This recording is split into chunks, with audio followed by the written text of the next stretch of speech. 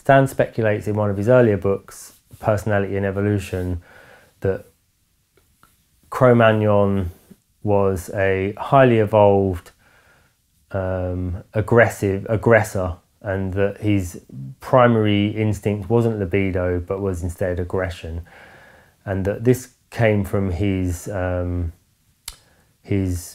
gibbon evolution. So gibbons today are extremely territorial. They have they bond in a pair. They form a nuclear family. They have a small piece of territory that they patrol every morning, and they attack anything that comes within their territory. They live extremely high up at the tops of trees. They spend most of their time in the canopy, swinging around, so away from the ground. Almost like they live in a castle or a skyscraper where you get the high ground. And this this pair bonding and aggression seem to go together. So if an animal bonds as a pair, they tend to stay away from others of their species. They might live alongside them in a territory, but they'll have their own ground that nobody's allowed into, no other gibbon is allowed into, say. And we still don't really know where he was from. He just appears in the fossil record. He was probably very isolated wherever he was. He had a very tough evolution. Life was not easy for him because wherever he was, food was scarce. There was a lot of competition. You had to be very, very aggressive and dominant and form small units to be able to just feed a small unit rather than a big troop. They also fought with mega fauna, so large, maybe relic dinosaurs or Komodo dragons, or these, big, aggressive animals that would take a lot of skill to be able to take down, and would very quickly weed out the gene pool and only leave behind the most aggressive, the most skilled, Cro-Magnon men and women. They were tall, blonde, blue-eyed, with pale skin, and they had evolved these juvenile traits into adulthood in order to be able to work together. So when it came to tackling big problems like giant animals, relic dinosaurs or whatever it was that was left behind, they needed some way of being able to come together, to be able to tackle these problems together. And so their instinct to be able to attack each other was turned off by them growing up into giant babies, into giant blonde-haired, blue-eyed, pale-skinned juveniles. But they were 6 foot, and they still retained all of those traits into adulthood. And this gave them some chance with each other of not attacking each other. They were still very individualistic and kept to themselves in their little family units. But when they needed to come together, when when something threatened them as a species, they was able to come together through this, this evolution of the body, the face, the hair, everything, the eye colour. And even though they were aggressive, it somehow was enough to prevent them being so aggressive with each other that they wiped each other out, because they didn't want to wipe each other out.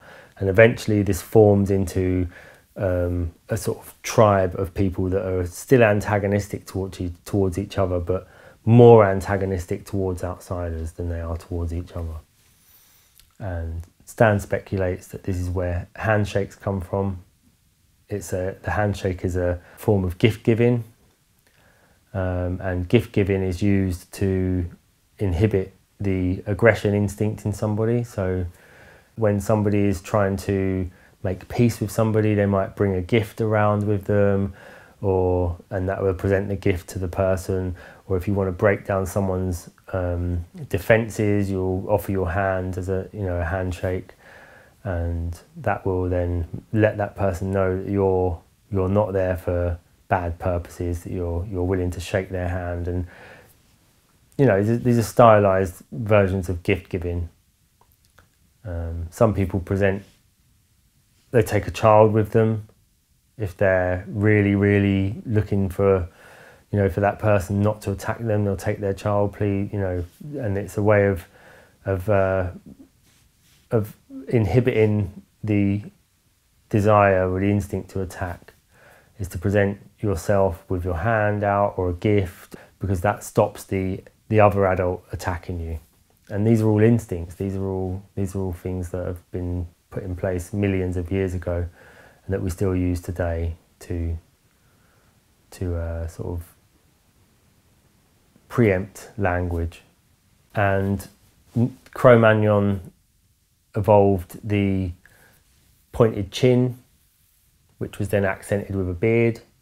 And so Caucasians tend to grow bigger beards than anybody else in the world, and this is because they contain a bit more Cro-Magnon.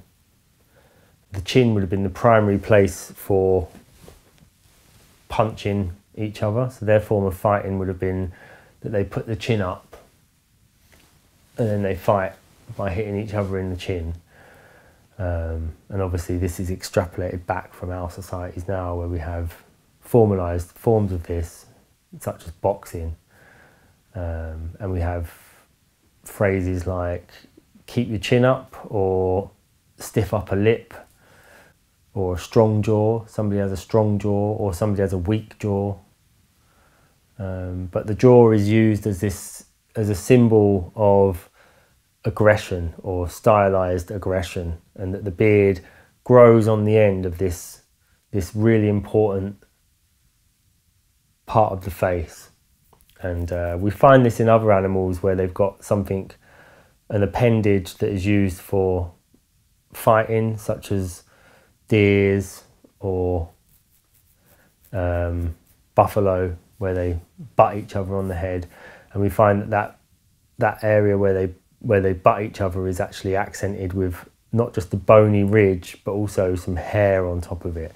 So they grow a thick clump of hair on there, or the deer grows big thick hairs out of the top of its head, which are its antlers. And so the chin is accented by a beard, and that beard is used for fighting between men. And as we've moved on through the times, the beard has become a symbol of intelligence or intellect. So you'll see a lot of the old philosophers had long beards, or kings, or people who had a high social standing would have a big beard. And then the other thing is the shoulders. So you get this